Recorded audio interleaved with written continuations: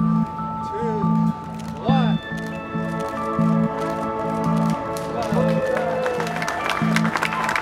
Hi, welcome, sir. Go on in.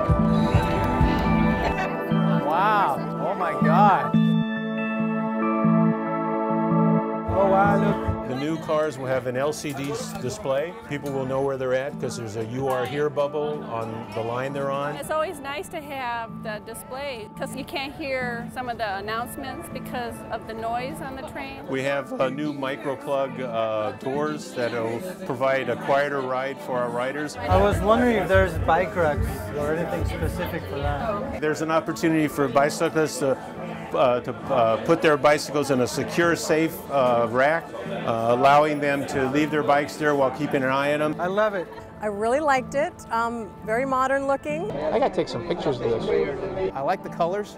All right, sir, thank you for waiting. Come on in, right on up. Hi, lady. My favorite part is that the seats for the disabled people by the door are a different color. I like that.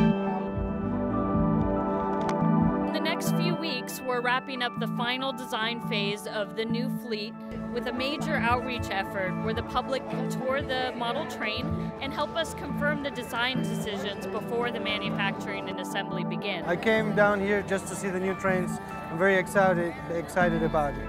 We're going to get a set of 10 test cars next year, run those for about 18 months, then go into production. So you can see the first set of 140, which will provide instant congestion relief for our riders by 2017. Cool.